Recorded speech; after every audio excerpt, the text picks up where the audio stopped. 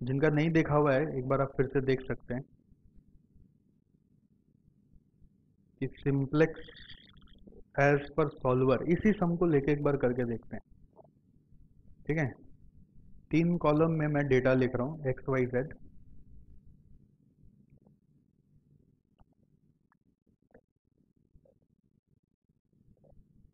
मुझे आपको एक रिपोर्ट दिखाना है।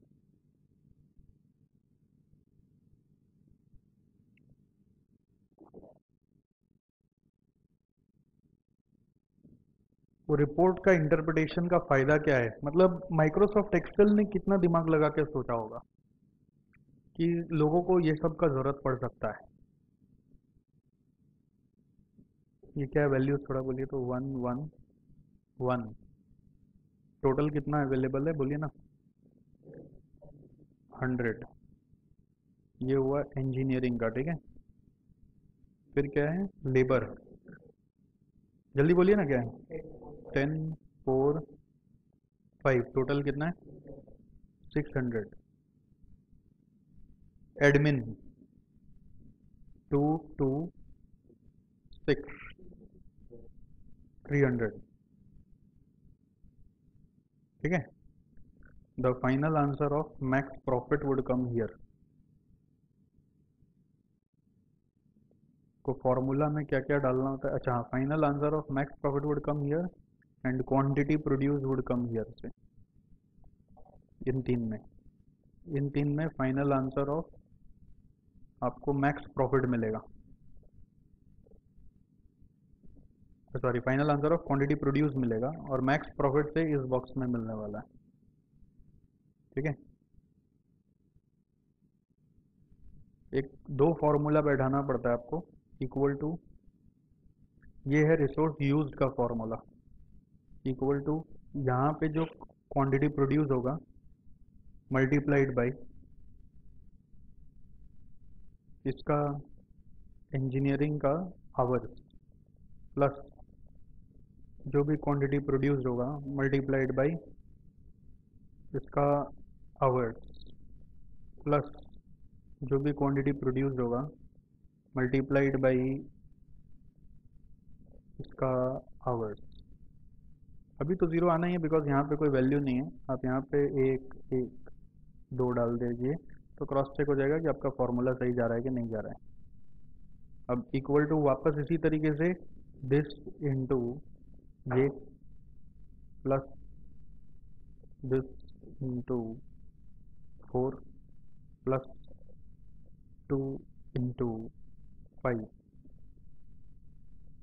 इक्वल टू फिर से क्वांटिटी प्रोड्यूस्ड इंटू ये प्लस दिस इंटू ये प्लस दिस इंटू ये। हो गया। एक और फॉर्मूला लगेगा मैक्स प्रॉफिट। अच्छा, प्रॉफिट पर यूनिट मेरे को नोट कराइए। क्या है, 10 6 और 4, तो equal to profit per unit है 10 into quantity produced, sorry, plus ये वाला profit per unit into quantity produced, plus ये वाला profit per unit into quantity produced. The answer is right now 24 because this quantity produced is just hypothetical value as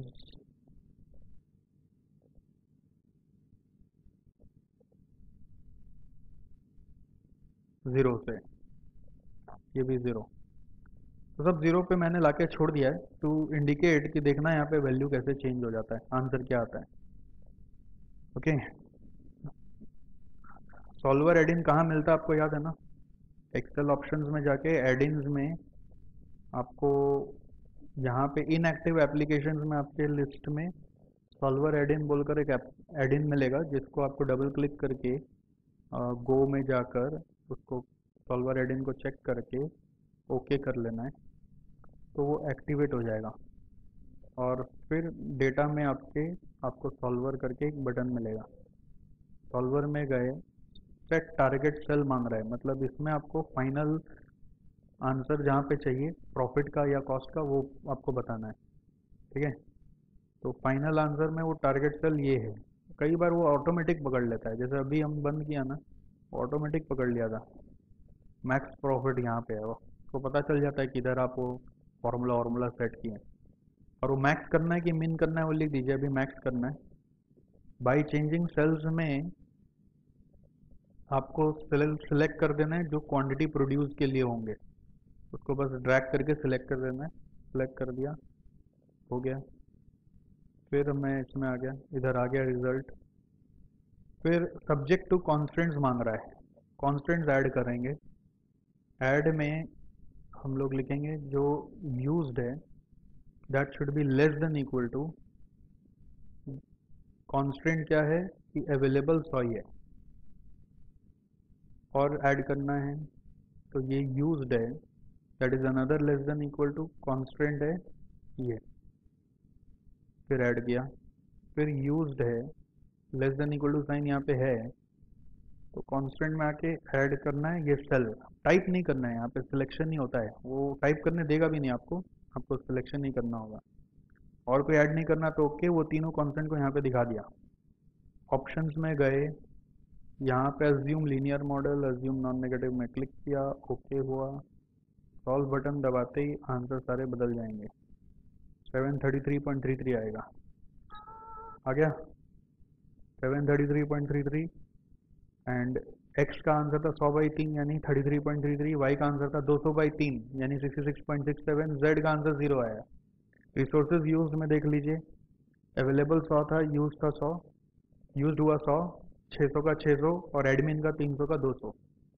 अब अगर आप answer report generate करते हो ना, यहाँ पर ये आंसर रिपोर्ट जब जनरेट हुआ तो यहाँ एक अलग वर्कशीट खुल जाता है। हम लोग उसमें जाके देखना चाह रहे हैं what is the answer report.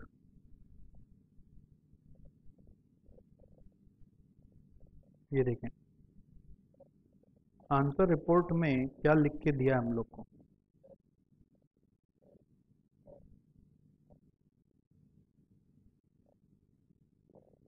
Slack देख रहे हैं, slack word slack, can you see here. Admin में कितना है 100। बाइंडिंग, बाइंडिंग नॉट बाइंडिंग का मतलब है ये दो बॉटल नेक है, एक नॉन बॉटल नेक। बॉटल नेक को बाइंडिंग बोल के दिखा देता है, स्टेटस बाइंडिंग। अब आपको और एक चीज़ जानने का मन होगा कि अपॉर्चुनिटी कॉस्ट NER वो भी है कि नहीं, उसको भी चेक कराइए। तो मुझे वापस एक बार सॉल्वर को यूज़ करने दीजिए। वो सॉल्व किया हुआ है लेकिन एक बार वापस क्लिक करूँगा, वो रिजल्ट सारा वही है क्योंकि सब चीज़ उसमें चेक कर लिया था मैंने, वही सिलेक्शन पे। सेंसिटिविटी रिपोर्ट निकालेंगे। सेंसिटिविटी रिपोर्ट में डबल क्लिक किया, यहाँ पे रिपोर्ट आया। इधर जाके देखिए शैडो प्राइस दिख रहा है, ये इंजीनियरिंग का शैडो प्राइस है 3.33 यानी 10/3, करेक्ट। और लेबर का शैडो प्राइस है 2/3 यानी 0.667, दिख रहा है आपको एक एक क्लिक में। और एडमिन का शैडो प्राइस 0 है, क्यों है? क्योंकि उसमें आइडल टाइम है, उसका शैडो प्राइस नहीं है। इसी सोचा वो लोग ने भी कि ये सब चीज़ तो चाहिए ही, मतलब ये क्या है, फाइनल सोल्यूशन का एक आंसर है जो आपको एग्जाम में हो सकता है इसी को ही सिंप्लेक्स टेबल में कन्वर्ट करके देगा और बोलेगा पढ़ के बताओ सिंबॉलिक वे में, ओके।